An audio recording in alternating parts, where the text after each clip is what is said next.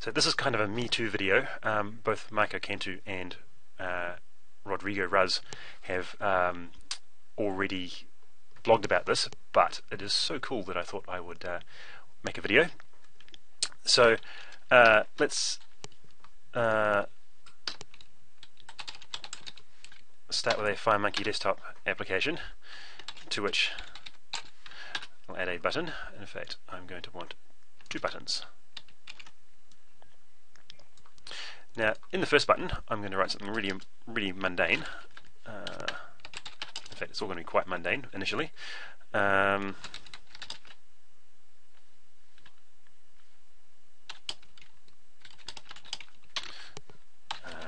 I'm going to say that it is, in fact,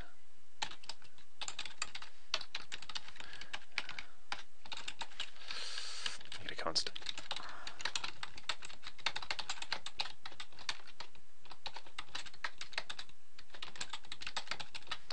Okay, so probably so basic we don't even need to test that.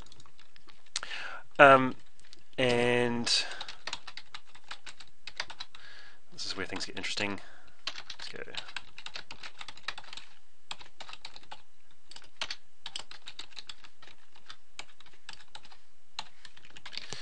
And I will in fact verify that calling uppercase on hello world gives us the uppercase version of it, and indeed it does.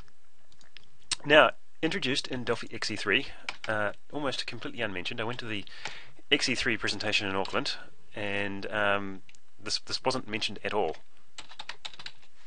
which is really surprising.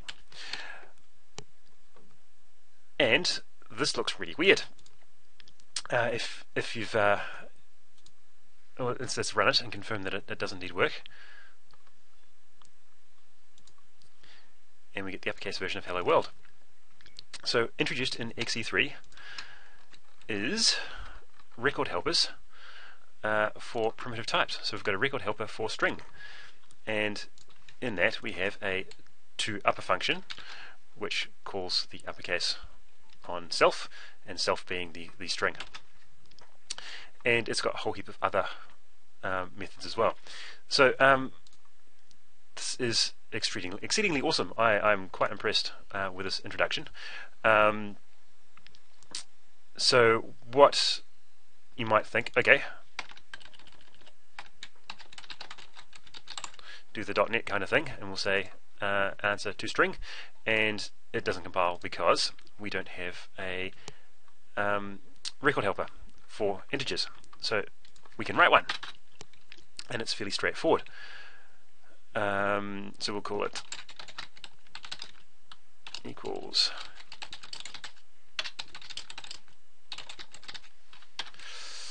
okay, and we need a function which is toString, and it clearly returns a string, and we want to return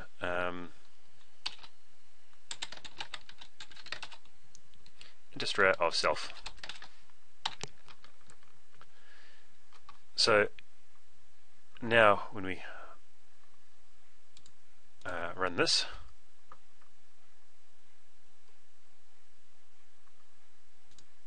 we get 42 again, although we didn't test that one before. So that is pretty cool. Now the reason I actually explicitly said the type was if I say answer, we get it not compiling, and we see, okay, well, it's a shorthand, so why don't we just go make a copy of one of those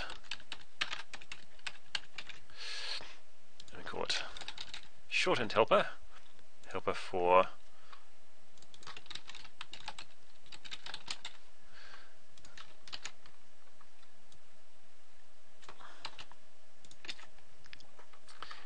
and it doesn't work, and I don't know why. Now the way around it is, rather than shortened, we can make this a helper for byte, and that works fine, but I don't know why shortened doesn't work.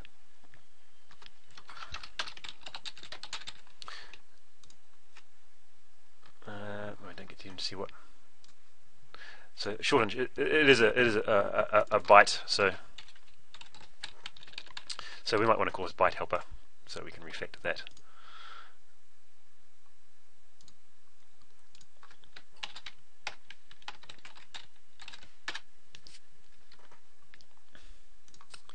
So that's pretty cool. The thing to bear in mind is that you can only have one class helper at a time. So if I go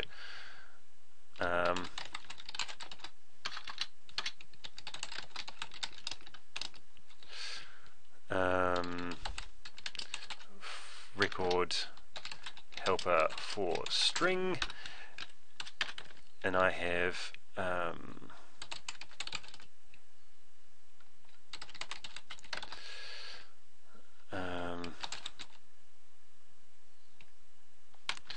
reverse, it returns a string.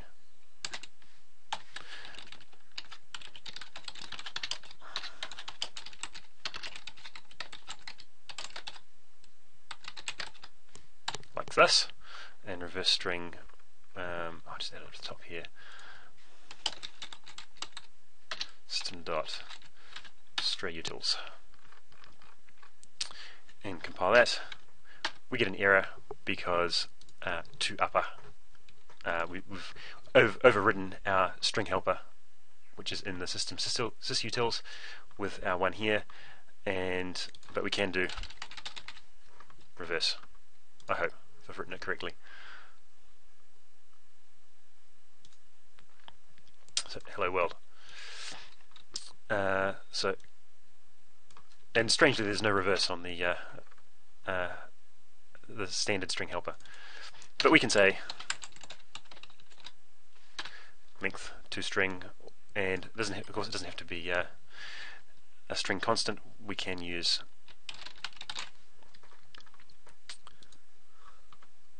oops, what have I done wrong? Oh, we don't have a string helper anymore.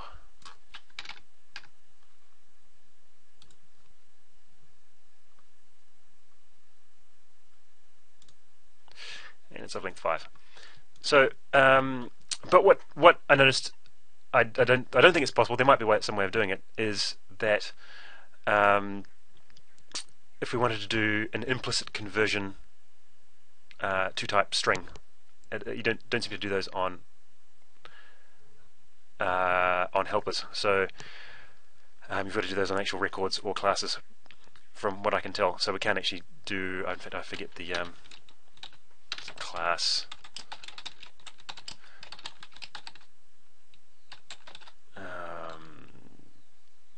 No, I can't remember the syntax.